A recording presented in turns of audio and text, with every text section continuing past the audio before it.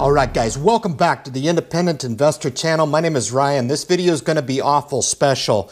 I'm going to drop you into my taxable brokerage account. We've just invested just shy of $50,000 into this recessed market. I'm going to go over the 14 stock picks that I've been able to pick up this previous week and the last week, looking to build out my joint brokerage account, over 700 shares purchased. So for you guys that have been with me for a long time, I'm going to go ahead and timestamp and jump you into that portfolio review. You guys are welcome to link into it and jump right to the action, the meat and potatoes if you'd like, because I'm going to spend a few moments at the beginning of this video talking about something that's happened within the investing community. So I'll give you guys a free moment. If you guys want to click down into the description and jump ahead to the portfolio review, that's really where the action is. If you guys want to jump ahead, you guys can get that portfolio review going. So guys, something that's happened over the community, anybody who has done the YouTube opportunity or tried to start a YouTube channel know how difficult it is. It's really difficult. Anytime you get up to that that courage to start filming content and putting it online, sometimes it really just comes from an internal place. You know, there's a lot of people who start YouTube channels for, I guess, all the right reasons. They've got delusions of grandeur and they want to be the most popular thing out there. I think there's others who do it for other reasons. I'm one of them. I don't do YouTube for a living at all. And I think a lot of people tune into my message because they do respect my opinion as it comes to investing. This is something that I do every single day. It would be something that I would do without YouTube. But one of the members of the community who ran a YouTube channel got up to about 1,000 subscribers, had a really unfortunate fall of favor with YouTube, and actually had to restart the channel over again, okay? He's a friend of the channel. He's been on my live stream a couple of times, always been very supportive of my mission, and another military guy, and never ever leave a fallen shipmate behind, ever. The reason why this community is so important, guys, it's very important for us to have subscribers and channel content creators alike that are pushing out a message of awareness, okay? You guys might like the way I deliver the message, you might not, okay? But whatever it takes to get you internally motivated to invest and seek out some level of wealth building on your own, that is the goal. And this was definitely the goal of a channel, Focus Fire Investing. Jamie with the Focus Fire Investing had really gone through the trenches of building up an investment channel up till about 1,000 subscribers, and just kind of had a fall of bad luck a little bit, and needs our support in the community. And I don't typically do this on my channel. I typically don't ask for any level of support, especially for me. If you want to subscribe to the channel, you can. But in this particular case, I'd hate to see somebody have to go through and manufacture getting up to that first 1,000 subscribers again. What I'm going to do is I'm going to leave the link in the description of this video, and I'm going to leave it in a pinned comment within the comments section below. And if you guys would do me a small favor, it'd be to kick over and subscribe and help that subscriber base at least manufacture up to the first 1,000. Now, Jamie's going to be on his own as far as winning you over, as far as the content that he puts through. I know how good it is, and I really wouldn't do this for anybody outside of our tight community. But I really think it's important that we recognize when somebody's down a little bit and trying to manufacture what he had before and now is actually gone, and having to go back and walk the same road, I think is a little bit unfair. So I think if we can provide some of that groundswell of support for Jamie on the Focus Fire Investor channel, I'm going to leave the link to the new channel in the description as well as in the comments section. All I ask is a couple seconds. You kick over and hit the subscribe button for him, man. It'll help out a lot, organically get some of that subscriber base back.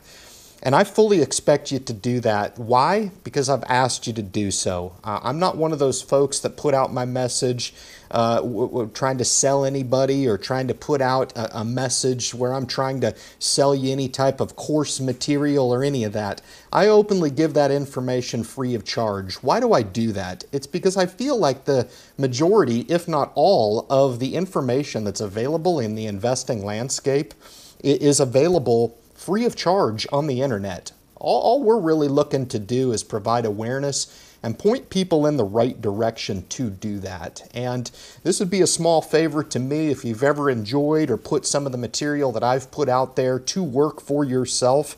It would be a personal favor of mine to actually kick over and help support Jamie, get some of those subscribers back, and help him on his way to providing great content for the community members and new subscribers alike who may actually gravitate toward his message and look to get involved in investing, whereas maybe they would have never got investing before, guys. So with that, I'm going to go ahead and drop back into the timestamp now on this video. If you're tuning in now to the timestamp, I'm going to kick you into my Merrill portfolio. We've just dropped about $50,000 into the market here recently to take advantage of some of this downturn that we've had recently, expand our portfolio out. So with that, guys, I will kick you into the account. Please enjoy the review. All right, guys, super cool. So welcome into this screenshot. This is going to walk you through the newest additions to the portfolio. Over 700 shares added into the taxable brokerage account. This is the joint account that I own. And this will be supplement to the two existing Roth IRA accounts that I have of a self-directed nature. You can see here I've done some buying and selling in here. We've rendered about $15,000 of trading profit within this. That'll be totally taxable. That'll be fine. We were able to leverage some of our cash positions to not only take some strategic buying opportunities and some real recessed stocks. You guys know that I did trade around the airlines and the cruise ships there during the deep volatility. And I took it upon myself to actually add into this. This eventually down the line is going to be the biggest portfolio that I have, or the largest account anyway. I do look at the Roths as being probably my most important accounts. I do individual reviews of those accounts. But for these purposes, I'm going to go over the 14 stocks that I've added here, explain a little bit of the rationale or explanation surrounding why I entered into the stock. And just to start here, we'll jump in. You can see here I've added the one full share of Amazon.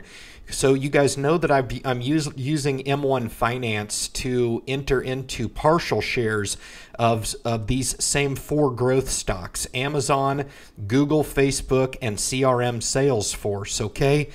But I added full share block positions in here. Eventually down the line, that M1 Finance position or that entire account will actually be closed, and I will roll that over into this.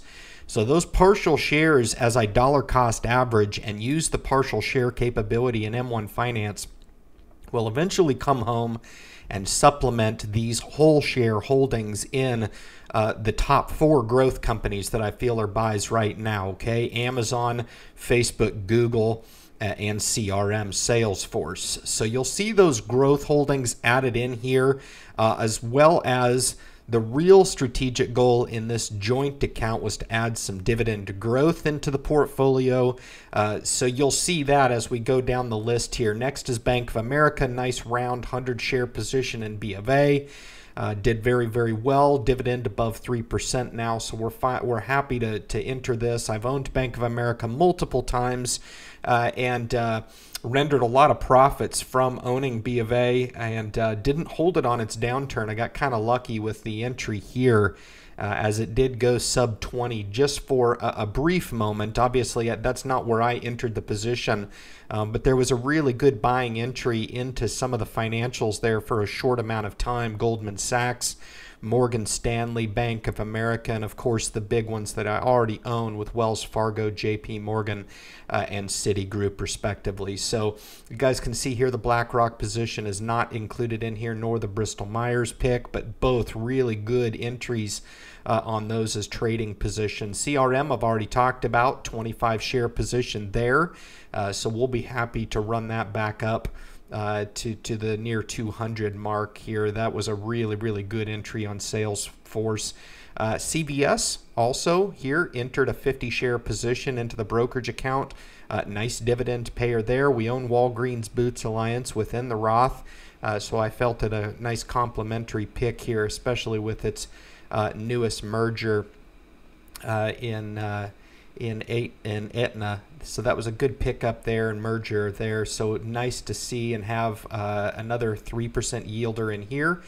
Next is a utility, Duke Energy. We've got a 50 share block. So over a 4% yielder in Duke. We decided to put some dividend strength into this portfolio. Facebook I've already talked about. Google we've already talked about. Honeywell is probably the #1 industrial pickup right now, in my opinion. Added 30 shares here, and right below it also in industrials. Really beefed up in industrials in this portfolio. I was able to get around 31 shares of Raytheon and United Tech after their merger. So this is a supplementary holding in Raytheon Technology at 50 shares. Realty Income here on the REIT side of the house, and Leggett & Platt. So you can see here I added some really good industrials holdings. I could have kept it going with my buys there. Emerson Electric was also high on my list, but it just didn't make the buy here. But you can see there the industrials really took a nice leg up in here. Don't sweat this too much. This position is actually settling out right now, and that's actually not an accurate figure right there for the loss in Realty Income. But anything sub 60 is a good entry here in Realty. I'm not too concerned about that. And then Starbucks here, probably the best pickup, honestly. If you got it in the 50s, good on you. You got a great entry on a great growth company, back into growth, and nice ability to add some discretionary into the portfolio. Southern Company, nice complement here to Duke. So we've got the two big ones. Couple other utilities I really like in the space, but Southern Company and Duke is what we opted for. That'll be fine to get that higher than average regulated utility dividend yield, which is what I was looking at long term. And then finally in the telecom to kind of mirror the Disney position and Verizon position within the Roth IRAs. I figured that this AT&T position at 100 shares really fit nicely into the joint account. So that's it, guys. That's the review. Those are the new holdings that we added in here. Obviously, there's stuff here that really was high on my list. I did own Bristol Myers, just took some profit in it. So some other really good names here that I do feel are buys as well. But this will be an attempt to build this account out and really make this the flagship account going forward. We'll continue to use this account, build it up over time. I won't be capped at all to how much I can invest in this down the line, which is very attractive to me. I kind of got caught a little bit not being able to aggressively fund the Roth IRAs as I wish I would have during this downturn, but nonetheless, we've got this and we're building it out for the future. So really hope you guys enjoyed this review of the joint brokerage account. Take its shape. We'll continue to review this portfolio as it grows over time. I really hope you guys enjoyed the video, man. I'll kick you back to YouTube at this time. Thank you. Rock on, guys. Thank you so much. I really hope you enjoyed this portfolio review. This is of the joint brokerage account. If you missed the small message at the beginning of the video and you just jumped ahead on the timestamp to get the portfolio review, I'd encourage you to kick back and watch the beginning. I did kind of a call for action for the community, and if this is as loyal of a subscriber base as I think that it is, I'd encourage you to go back and do a small favor for me. It won't cost you a dime, okay? Just a little bit of action and a little bit of time on your part to kick in and subscribe to a channel now that needs our help. And I think I do put this on the community a little bit as a little bit of a test of loyalty. I really do think that when somebody needs help, no matter how small or large, they should feel like they can reach out and say, hey, give me a hand here, can you do this? And I just want to offer full disclosure, I'm doing this on my own. I felt like it was the right thing to do, and that's why we're doing it. And I thought it would be awesome to attach it to a portfolio review to give you guys the opportunity to get some good content and knowing what moves I'm making in the stock market right now in its current condition. But I would ask you to duly internalize, accept, and consume the content, but also to kick back and acknowledge that link to kick over and provide that subscription support like I ask of the community. So thank you so much for your continued support. If you're new to the Independent Investor channel, man, I encourage you to hit that subscribe button. We are building a loyal community of people who are not afraid to put this information to work for themselves, validate that this is the very best way to enter into the stock market, teaching people how to build wealth on their own, man. Leave your comments at the bottom of this video and share with anybody out there that you know. Bring them into the community. There's a ton of channel creators. I'm just one of many voices trying to bring awareness to the investing opportunity. Guys, bring them into the channel. We'll take care of them, and look forward to meeting all those new investors that are probably ready to get going in the stock market. Guys, thank you so much for tuning into this video, and good luck in your investment future.